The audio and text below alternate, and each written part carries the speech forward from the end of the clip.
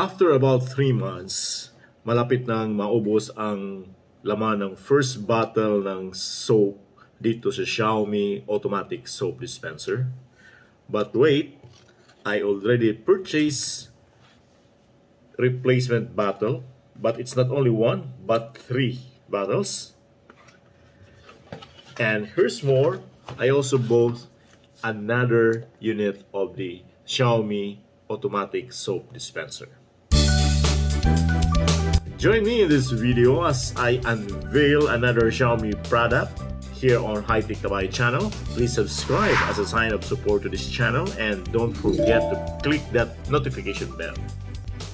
High Tech Tabay, Jun Tariman here. Welcome back to my channel. Today I'm going to discuss to you a simple device that can make simple automation in our homes. Alam niyo na, marami akong nabili ng mga products that could simply automate anything that makes our lives easier. First of all, meron akong water dispenser. This is a Xiaomi dispenser. Meron akong video nito previously. You can check the link in the description below. And I also have both in an automatic faucet. This can be attached to your existing regular faucet, and this is sensor controlled, so hindi mo na pwedeng, o hindi mo na still hawakan yung faucet.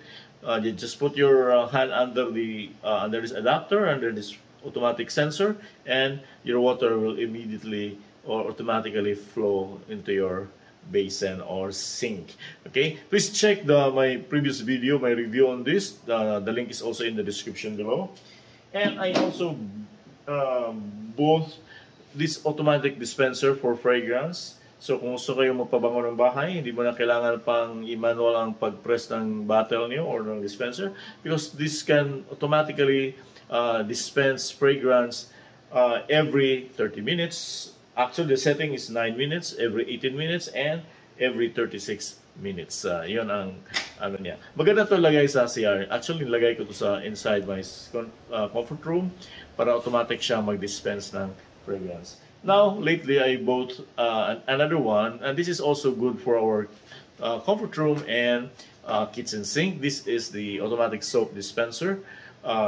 This is also from Xiaomi, but the brand actually is Mihia, and you know Mihia is already part of the Xiaomi ecosystem. Maganda po siya, and I will show you how these things or how this device will perform.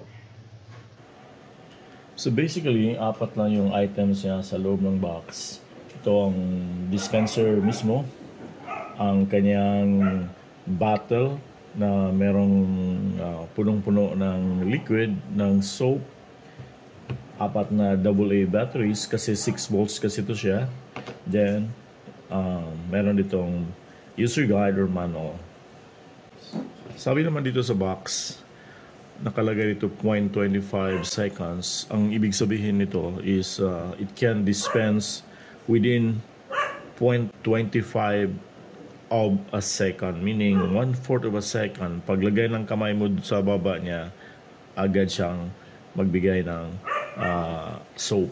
So ganun siya kabilis yung sensor niya. So titingnan natin yan. Magaan lang to. It is only about 640 grams. Kasali na yung bottle na which is about 320 ml. So it's about 730 grams lang ang buong unit. Again, advice ng manufacturer ng Xiaomi that you should not use other types or other brands of soap except this one. So you have to buy a bottle of this, which is worth more than 100 pesos because it's available online. 3 ganito, it's worth 400 pesos plus. But there's a hack. Kung gusto mo nang gumamit ng mas mura na soap, bumili ka ng refill, then pagkatapos ilagay mo dito sa loob. There are other foam soap that you can buy at less than 100 pesos, and in fact it's a one of the leading brands that is selling also soap like this that could create foam, and you can still use this cup kung paano mo gagawin yan, papakita ko kung paano siya gagawin. The hack is all about tanggalin mo tong buong cup na to, at pagkatapos ma-open, lagyan mo ng sarili mong soap. Ganon ang hack nito. Papakita ko mamaya. Ganito ang itsura pag close pa yung soap niya at may expiration pa dito nakalagay. Okay? So, kahit sabon ha, may expiration. So, pareho din ng face shield may expiration. So, ito may expiration siya. Tanggalin mo lang to. Pag tanggal mo ng silicone cover niya, yun, open na yan. So, ready ka na maglagay. You just put that under the dispenser. Press mo.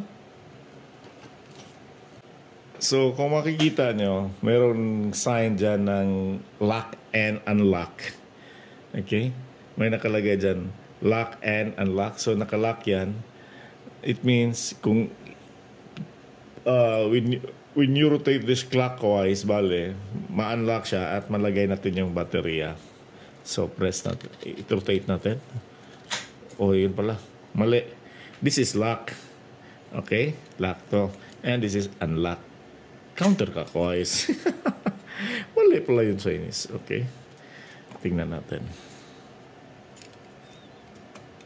Yun. So, bukas na. At makikita mo, ito cover lang to. This is the battery compartment. Lagay natin ang battery. Be sure na tamang-tama yung polarity. Kasi pag mali yung polarity, syempre, di gagana yung device natin. And remember, battery has positive and negative polarities.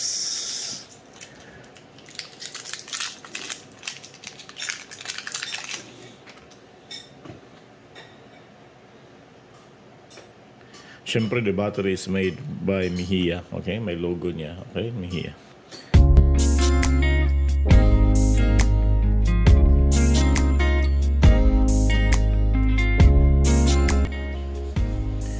Then, tingnan natin kung mag-on ba. Yun. Ang lakas ng lights niya. Okay.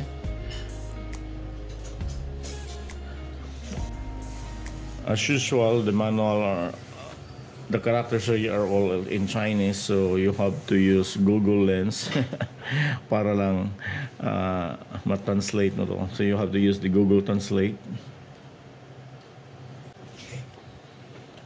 So again, ganito siya pag-install. Tanggalin mo yung cap, then tanggalin mo itong silicone cover niya, just pull it out. Makikita mo dyan, meron siyang hole. Ito yung ilalagay mo dito sa dispenser. Okay? So, just install. Pagkatapos, you turn clockwise. Okay? So, ano? You know? Hindi na mahuhulog. If you unlock this one, turn it counterclockwise. Kung bibitiwan mo yan, okay, mahuhulog. Okay, ganoon siya, kasimple. Then we will start. Tingnan natin. Turn on the unit.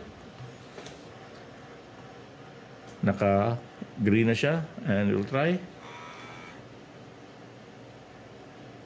Narinig niyo? Yun. No? So again, this weighs about 730 grams, including the content of the bottle. So kung ito lang, dispenser lang, walang bottle, it only weighs about 630 grams. So 730 grams, so konti na lang, 3/4 of a kilo ang bigat niya. Then the height is, tingnan natin ang height niya. Ang height, kasama na yung bottle niya is nasa 19 cm siya, no? Almost 19 cm or 7 1/2 inches ang height niya. The diameter is about 7 centimeters, or it's 2 3/4, okay, inches. Ganon siya. Okay. Then yung sensitivity niya, sabi ko, in just 0.25 seconds or 1/4 of a second, mag-squirt siya ng liquid soap. So titingnan natin hanggang saan siya mag-squirt. Kanina malapit, ito malayo siya. From 6 inches, lagyan natin, up tayo, 4 inches tayo. Wala. 3 inches. Okay? So sa 3 inches, it can already sense your hand. So ganon siya. So mag-wash muna tayo. Tingnan mo. Malinis yung kamay ko. So actually, gamit na gamit tong dispenser na to para pagdating mo, hindi ka muna hahawak ng ibang bagay dyan sa kitchen mo. Then you just wash first your hands. So sabi ng Wihiya, the soap in this bottle is antibacterial and it has no fragrance.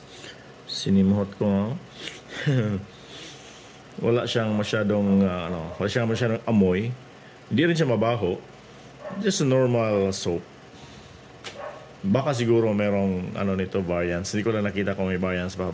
Basta ito, when you buy the bottle, available online in 3 bottles in a pack. It's more than 400 pesos or 100 pesos each. If you go to the supermarket, you can check a refill pack of a soap na pwede pang foam dispenser siya. Kasi bibiliin mo yung pang foam dispenser. Merong soap na hindi siya foam, hindi siya magfo-foam, so huwag mong bilhin yon. Yung variant na magfo-foam ang bilhin mo para dito.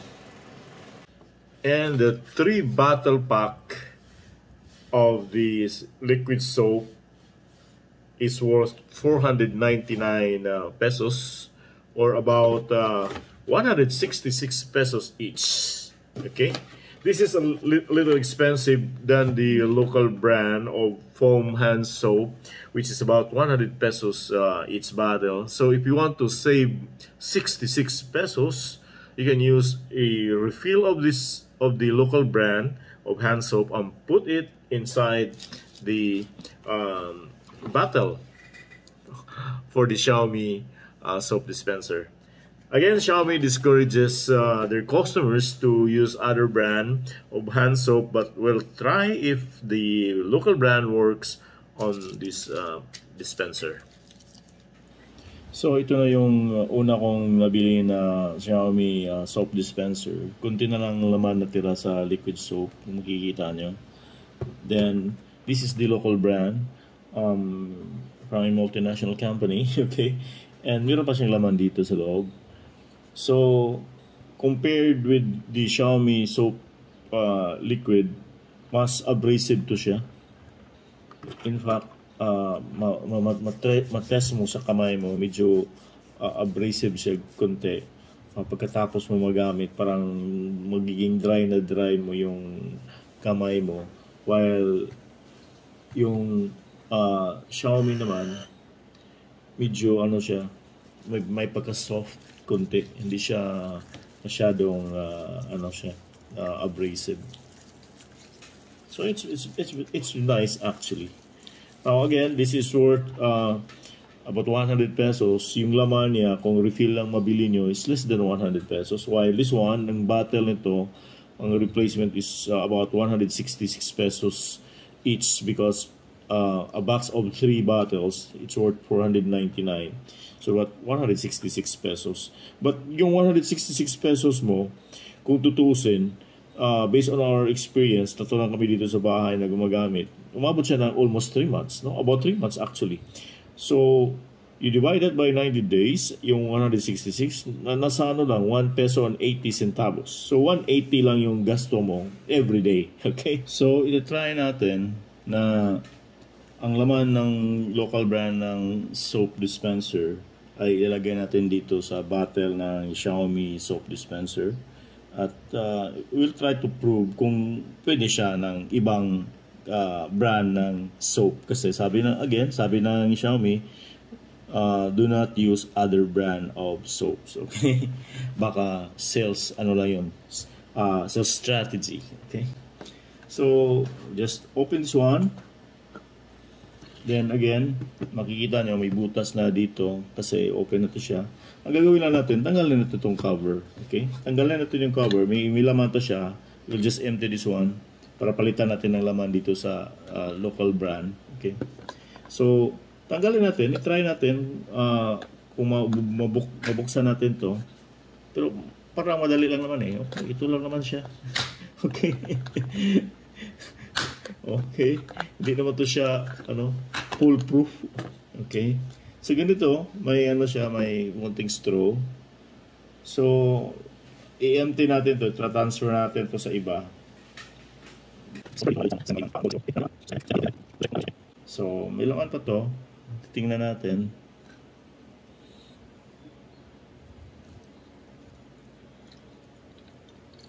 So, konti lang.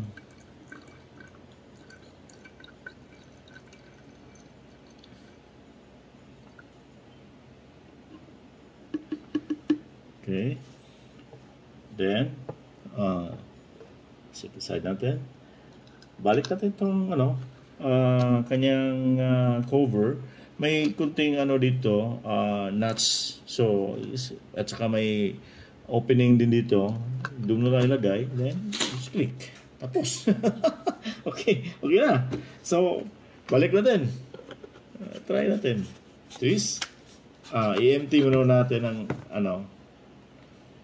baka may laman pa to. Okay. Marami pa. I-empty natin talaga para just to prove na talaga magpa-function tong Okay. Ubusin mo. Okay. Okay. Off muna natin. Mag-wash na ako. Turn on natin. Okay, naka-on na siya. So, we'll check. Okay. Oh. Uy. Oh, so walang problema. You see that? And okay. Tingnan natin. Oh, abrasive siya. So ito talaga yung laman ng old brand. Yung not old brand but local brand. Okay? Kasi abrasive siya. My units are both online and it's not from the official store of Xiaomi. You can actually purchase the same device from the Mi stores near you or from their official store online at about the same price.